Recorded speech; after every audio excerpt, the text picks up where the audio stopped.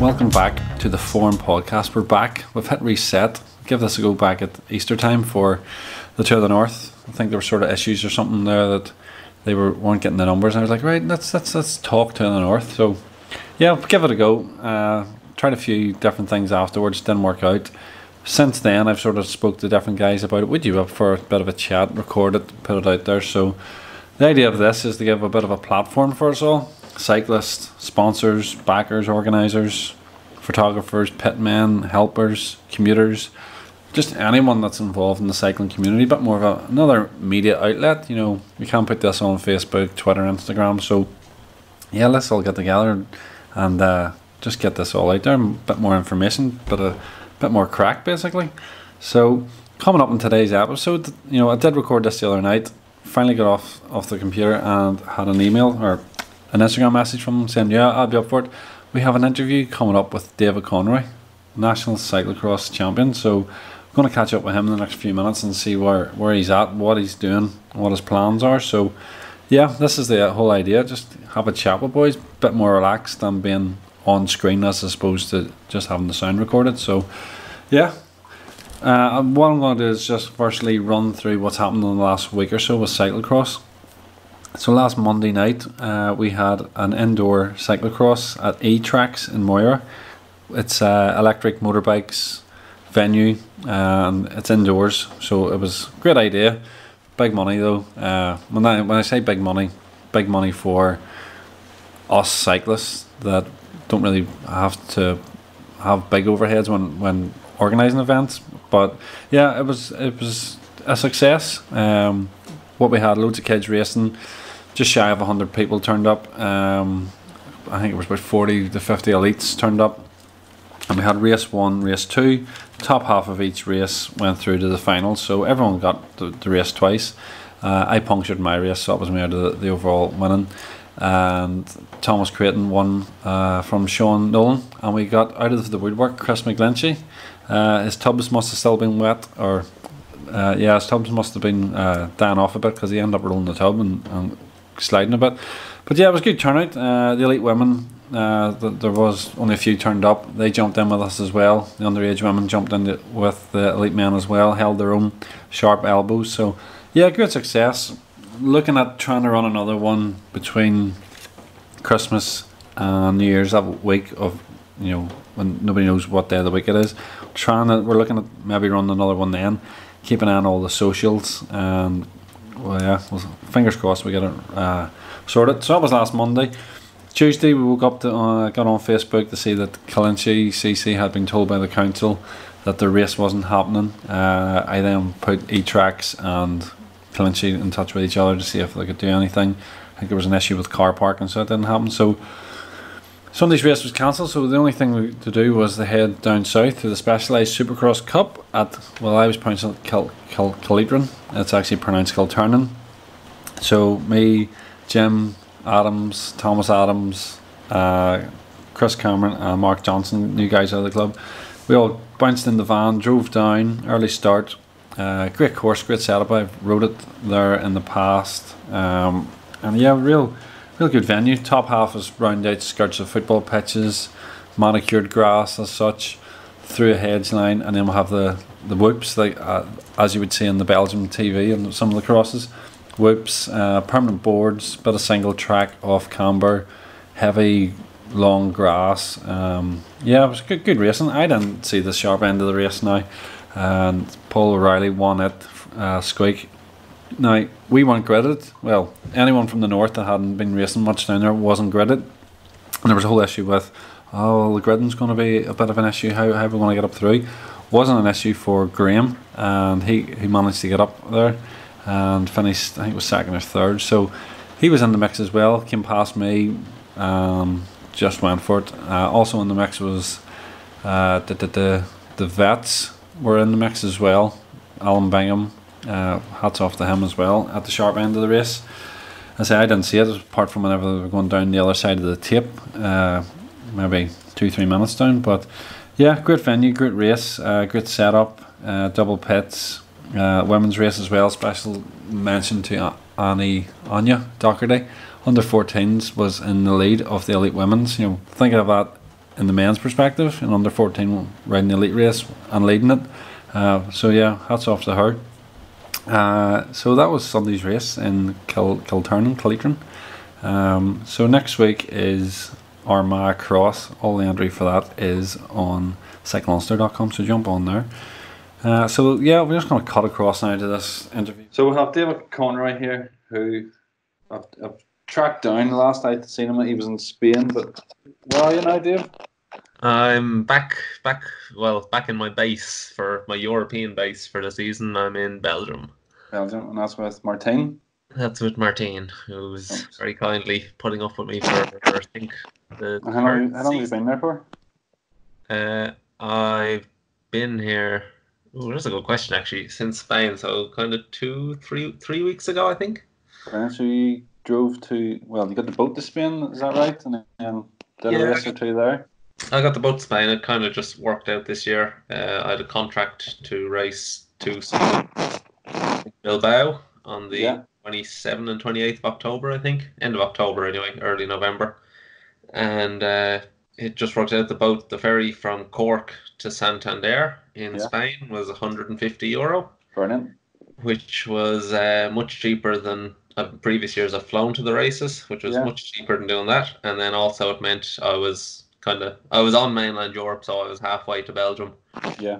Whereas last year I flew to race in Spain, flew home, and then drove from Ireland, across England, through England, and then so I ended up with 2 ferries plus driving through England to get to Belgium. Yeah.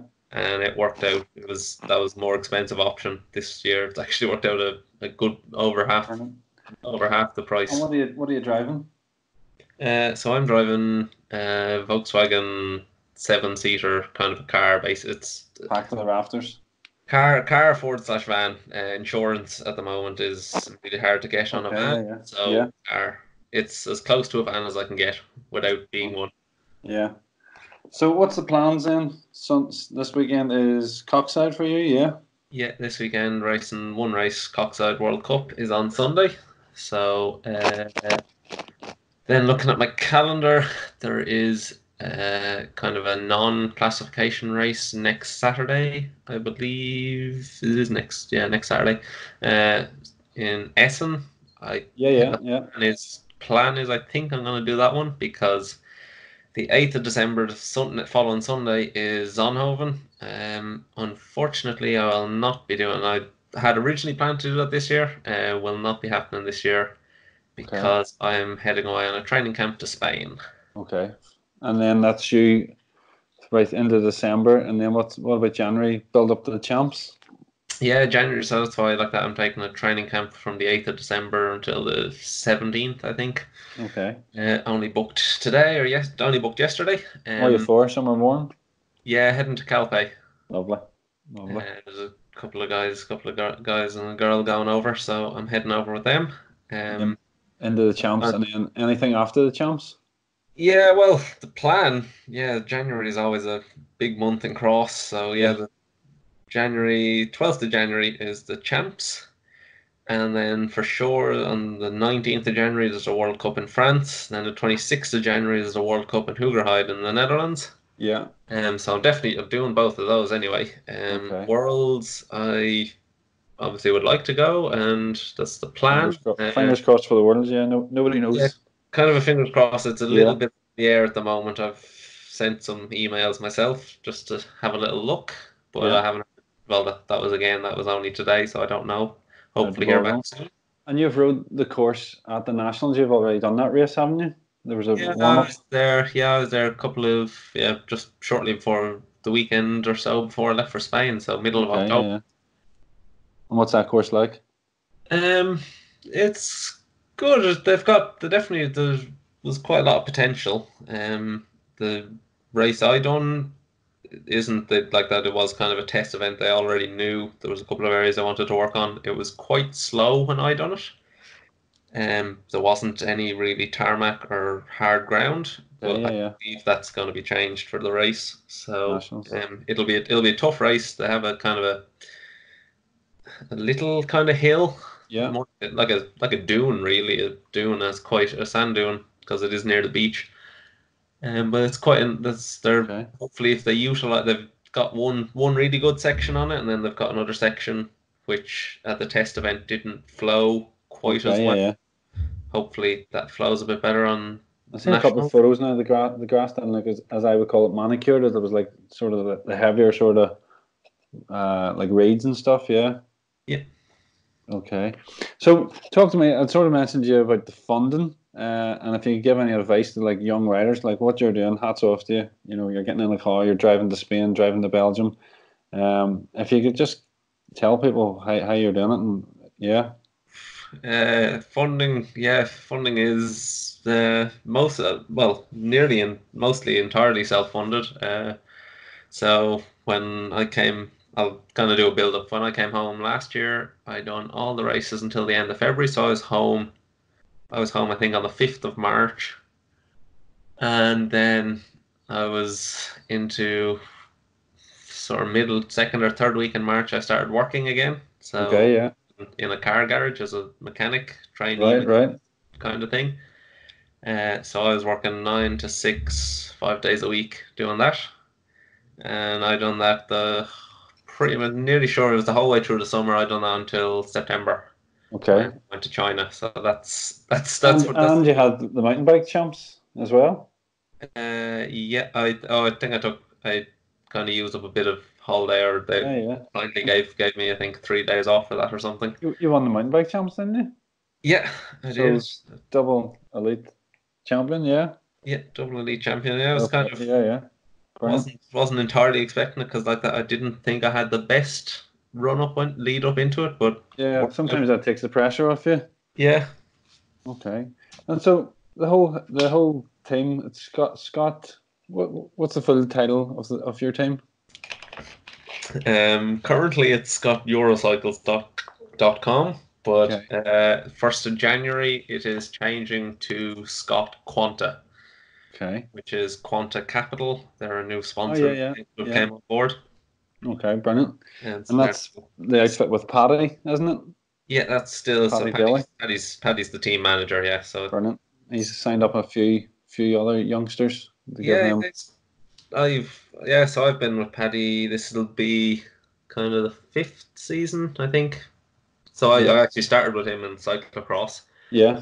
He took me on as a mountain bike rider, but it was in winter, so I've done cyclocross. So this will be the 5th season. I think I've raced for Paddy, maybe the 6th. Brilliant. Brilliant. So yeah, we've started. It's been interesting how we've both.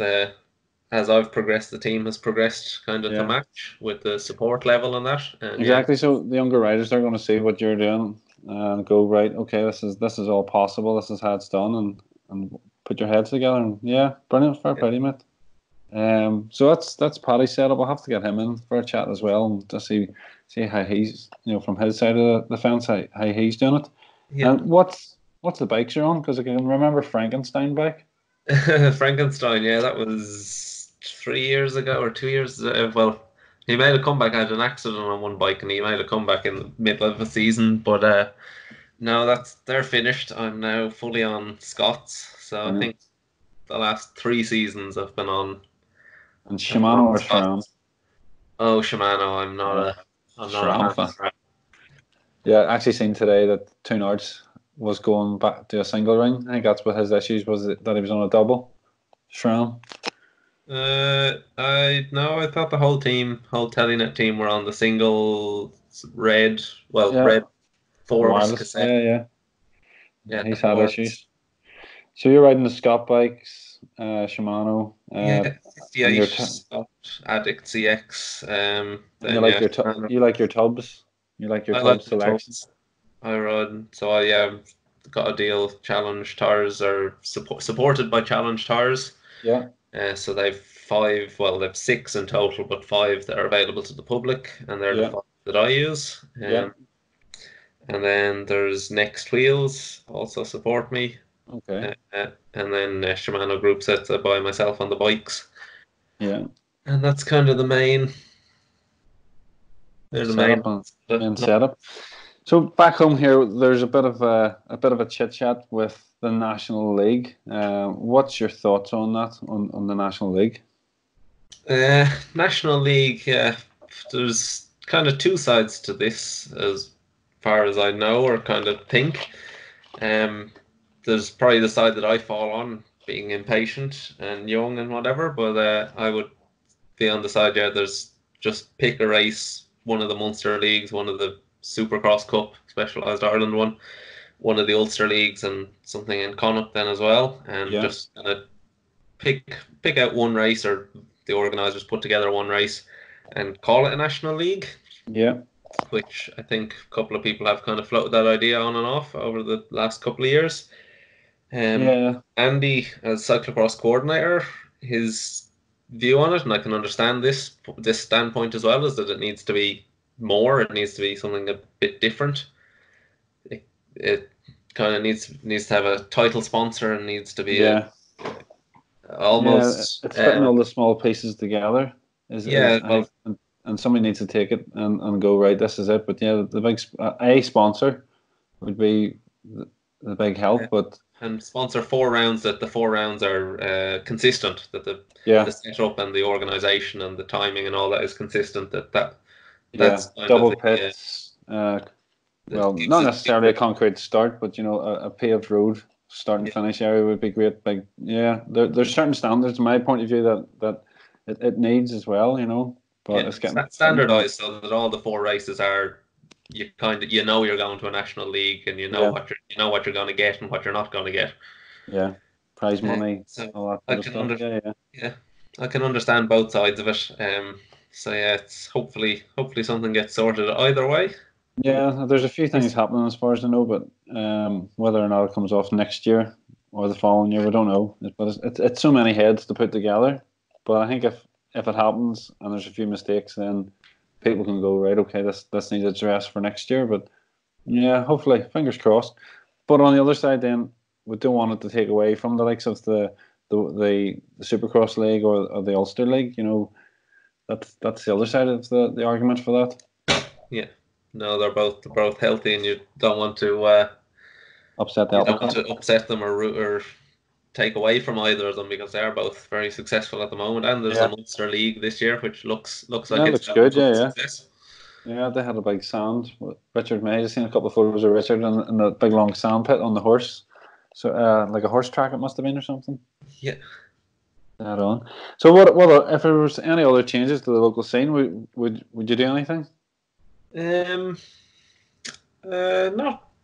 Nothing in particular that kind of it's kind of been, I've missed it. Obviously this year I only done a few races, four races in Ireland, I think, 5 maybe. And then last year as well. So as far as I know, everything looks okay. It's healthy. I'm nearly more of an outsider at the moment. Yeah, it's interesting on that. Yeah, as you say, it's healthy. It looks like overall the level looks to have gone up.